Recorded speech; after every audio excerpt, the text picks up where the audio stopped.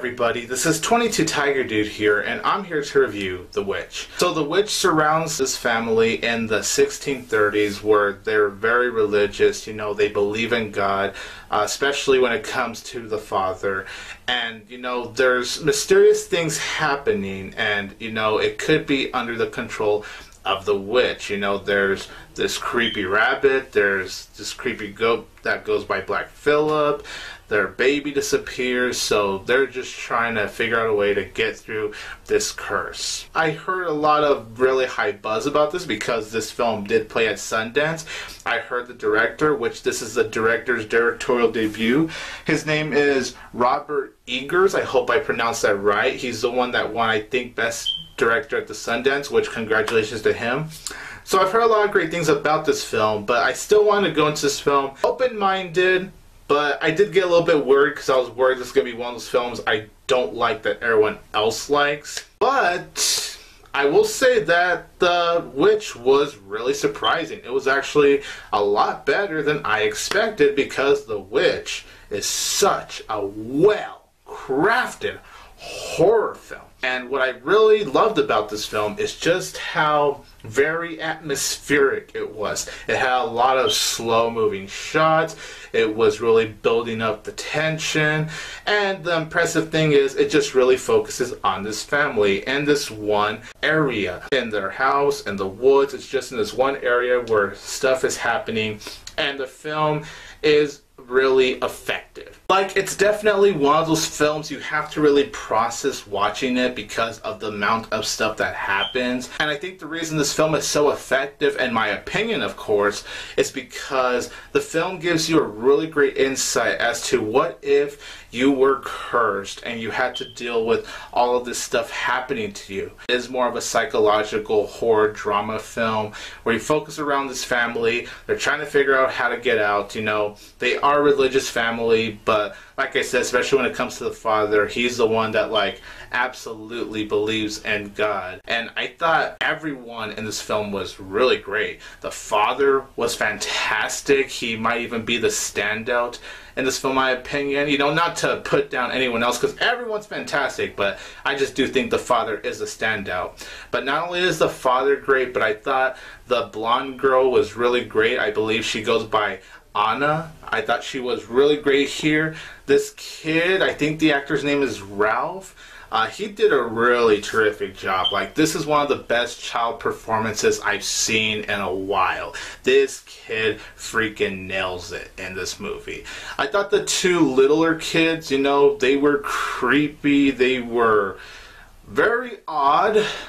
I'll say that. They were very odd, but I thought to their credit they were very well done in this film as well. I will say I got a little bit annoyed by them, I will say that, but they were still really great. And the mother, wow, she was great in this film as well. Everyone gives it their all in this film. There's not a single bad performance in my opinion. Everyone was freaking fantastic. From how it's shot with the cinematography, it's very dim, but it is so beautiful to look at. Especially when they go into the woods, those are some very beautiful shots right there.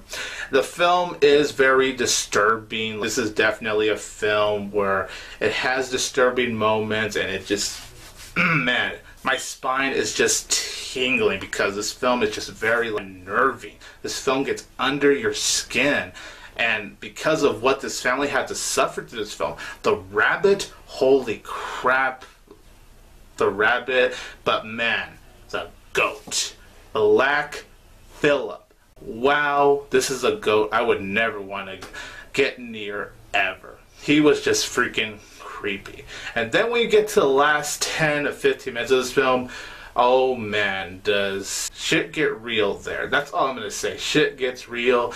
But it's very disturbing, it's very intense, and I thought how the film did that was honestly really great. And especially when we get to the ending shot, which I know is not going to be an ending for everyone. I can understand why people are not going to be a fan of the ending. But personally, how the film built up to that ending shot, honestly just absolutely blew me away. It's very well directed by Robert Eggers. He did a tremendous job directing the film. Every framing in this film Honestly, I think it's perfection. In terms of direction and framing, I do think the film was perfection. It's a very well executed movie. The dialogue for the characters was handled brilliantly. I know some people are going to have a hard time understanding like the English accents that they have, but personally, maybe say for other than like a few moments, I was able to understand what was going on. Oh, and the score for this movie. Talk about a very haunting score. It absolutely fits the tone of the movie, the atmosphere of the movie. It sounds brilliant. It's very eerie. And just like for the movie overall, the score is just, whew, man. Like, I just needed to breathe just listening to the score alone. The only problems I did have with The Witch is that it does get boring in a couple of moments. There are a couple of moments where I did feel like the film was dragging. There are a few moments where the execution in this film did feel out of place, and I thought they could have handled it better. But I will say the big problem I actually did have with The Witch, and they do it quite often, and every time they did it, I said, can you please stop doing that? They have creepy music playing, and then they're building up something creepy, or they're showing something strange.